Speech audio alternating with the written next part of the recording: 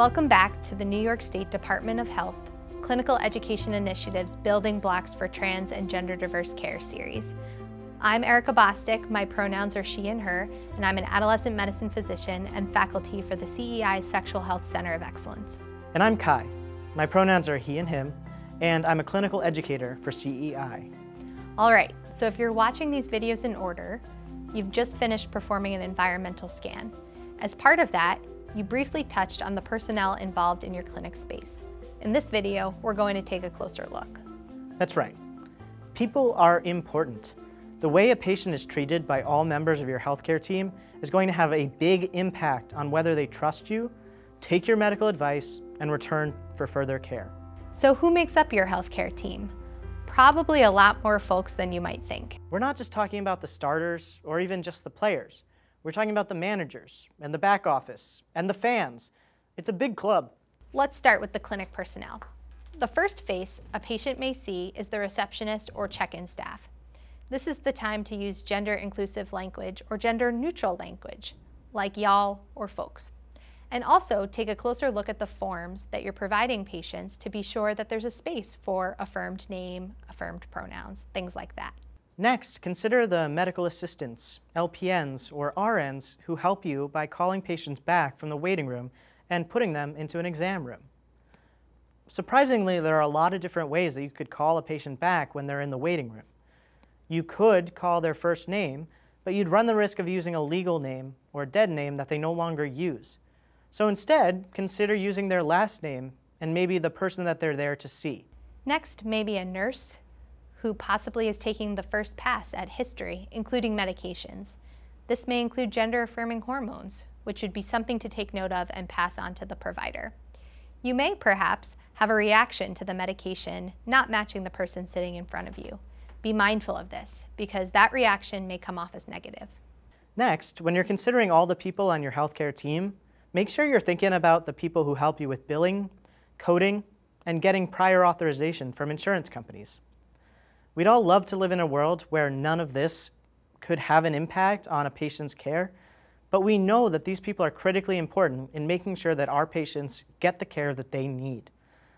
This may be particularly true for transgender and non-binary people who want to access preventive health care, affirming hormones, and gender-affirming surgeries.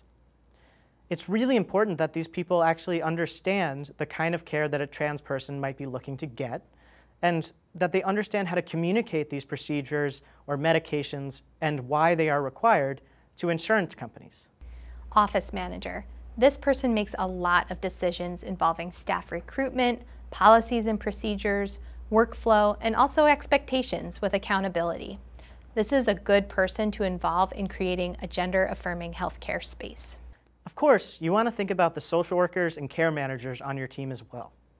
These folks tend to be expert in the resources that are available in your local community and in connecting your patients to the resources that they need.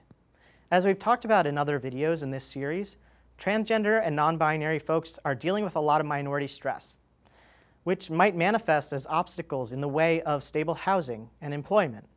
And so having social workers and care managers who can help your transgender and non-binary patients get access to trans-affirming services can be a huge benefit to your healthcare team overall. Lab personnel. Some tests or specimen sources are associated with a person's sex assigned at birth, which may differ than their gender documented in the system. For example, a pap smear specimen coming from a person who has a documented gender marker as male. It will be important for lab staff to be aware of this. Also included on your healthcare team are the people who help make your schedule. If a patient calls with a low voice, you want to make sure that your scheduler isn't going to automatically assume that person's gender identity just based on the pitch of their voice. You want to have schedulers who can call patients and receive calls from patients and have an open mind and treat everyone with respect. Hospital administrators, or suits. To enact systemic change, we often need the bigwigs on board. Everything we know about quality assurance and practicing good, safe medicine involves consistency in the form of policies and guidelines. When this doesn't happen, when there's inconsistency, that leads to confusion amongst patients and providers, which can also compromise safety and quality. Sometimes a larger institution may need to bring in a consultant to help establish affirming guidelines and policies and train staff in order to provide the best, most consistent care. As we talked about when we did our environmental scan, we talked about the need to look at our policies and procedures and decide what care we are willing to provide in our clinic based on our scope of practice, and what kinds of care we need our colleagues in other subspecialties to help us with. And so, of course, if you're going to refer to another consulting physician or provider, you want to make sure ahead of time that that provider is trans-affirming. And so you need to think about them as being part of your healthcare team, and it is part of your responsibility to make sure that they will take good, quality, and affirming care of your trans and non-binary patients before you refer to them. Let's talk specifically about mental health care providers. As you recall, we made clear that being trans is not a mental health condition.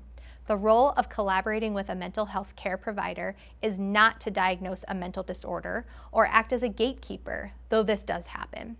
Some practices, depending on the age and/or psychiatric comorbidities of a patient, may require a letter in support of starting hormones from a mental health provider. The intention here should be a partnership that sets the person up for a safe, successful, and sustainable transition. And of course, no healthcare team would be complete without providers. And not just you. All the partners in your practice, all the trainees that you are educating, all of your colleagues.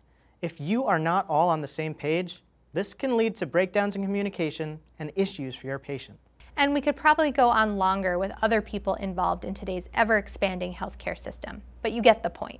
Healthcare teams today are big and getting bigger, and each person that represents your team is making an impact on patients, for better or for worse. Once you've gotten a head count of all the various professionals that make up your healthcare team, it's up to you to make sure that all of these people are trained to take the best care of your patients. You also want to hire intentionally, which means that you're hiring people who are gender affirming or people who identify as transgender and/or non-binary, so that your patients have people in your office that look like them and that they can relate to. You also need to make sure everyone on this big healthcare team is on the same page. Only by doing so can you ensure that your gender-diverse patients will have a positive experience. Want to learn more? Stay tuned for our next videos.